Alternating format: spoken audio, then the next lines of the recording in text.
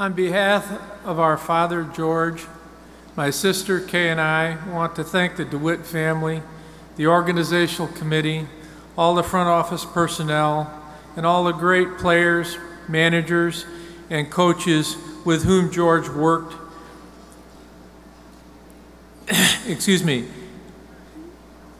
who appreciated his knowledge, dedication, and love for the game of baseball.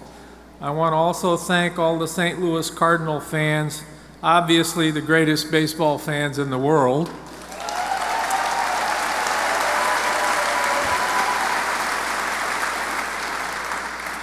And also the sports media for their recognition of my father. Dad was a very humble man, and he would have said his success and accomplishments were a gift from God and with the love and support of his wife, Ginny. By the way, my mother celebrated her 94th birthday yesterday.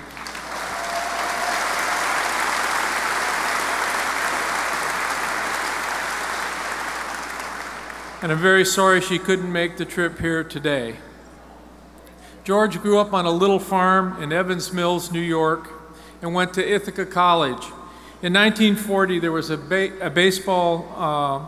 Cardinal baseball tryout camp in Rochester, New York. Dad's father said that they could not go because it was haying season. Fortunately for George and baseball, it rained in Evans Mills, so they went. Mr. Branch Rickey signed George as a third baseman, and he asked Dad what expenses he and his father had incurred from their trip from Evans Mills. My dad told him $19.80. Mr. Rickey gave him a $20 bill and told him to consider the 20 cents a signing bonus.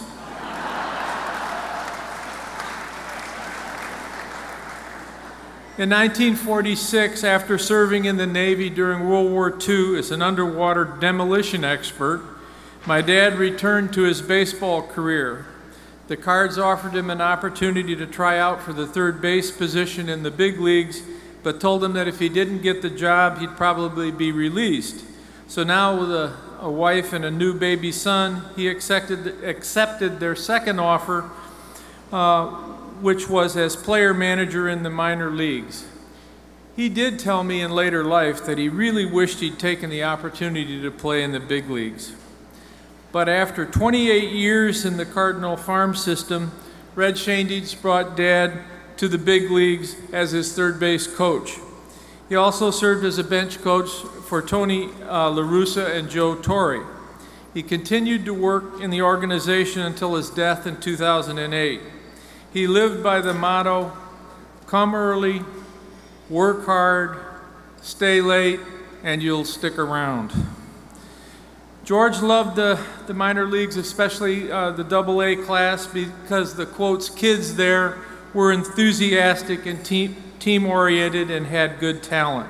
He could teach them the finer points, hone their skills so they could advance, and he always tried to make the game fun along with teaching them to win. George's priorities in life were faith, family, and Cardinal baseball. He was a devout Catholic and tried to go to Mass every morning. He knew the location of the closest Catholic church to every ballpark where the Cardinals played. My sister Kay is convinced that his prayers enabled her to survive metastatic lung cancer, and she's a 15-year survivor to this very day.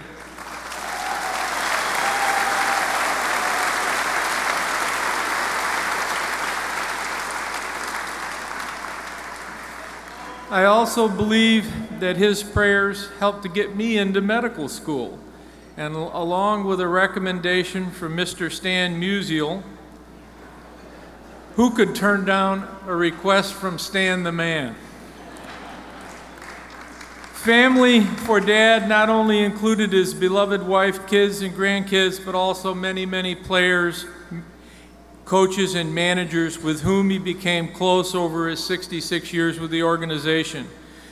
Ginny was by his side his entire career. In 2008, when Ginny was sick in the hospital, Laura, my daughter, came to visit her, trying to cheer her up she told her, "Grandma, I have good news. I'm pregnant. You're going to be a great-grandmother. What are you hoping for, a boy or a girl?" And Ginny quickly replied, "Oh, definitely a girl. I've already been to enough baseball games." When my kids were little, they called George Grandpa Baseball. My dad spent his entire 66-year career with the Cardinals. He was very proud to be a Cardinal and wear the birds on the bat, and even his great friends Sparky Anderson and Joe Torre could not entice him away from the Cardinals. In Cardinal baseball, George was an organization man and a great teacher, generous with his time. He taught his students respect, honesty, loyalty, and responsibility, and on the way they learned how to play baseball. He started keeping notes and stats in the 1940s, and he was very unusual in that he was never too old to learn a new or better way, and used it as long as the statistics supported it. In his career, he worked with multiple GMs, staff, owners, and managers. He was particularly close to Red, Whitey, Joe, and Tony, and he had a special relationship with Jack Buck and Mike Shannon. He treated everyone he met with respect, whether it was the ball boy or the owner. He had the ability to relate to everyone. And what would make my dad the most happy and proud today would be the fact that his students, like Chris Maloney, John Maybury, Pop Warner, Willie McGee, Mike Schilt, Mark DeJohn, Galen Pitts, and Brian Eversgerd, and many others, these men, his students, are now the teachers who continue the great legacy of the Cardinals.